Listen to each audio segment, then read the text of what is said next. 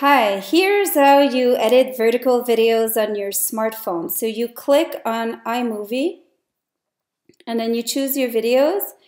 For example, I can take these two videos if I want to put them together, create movie. Now the trick is to hold the image on top and flip it with your fingers. So now you're going to rotate this one, you go to your other video, you flip it like that.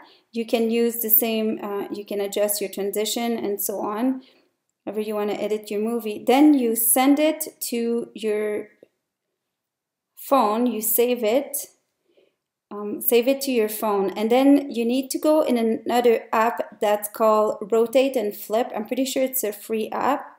So you get back on your phone, rotate and flip, you choose the video that you have that's like on the side, and then you flip it, and then that's it. You have your video. You can save it into your phone and it's ready to be put anywhere you need vertical, so either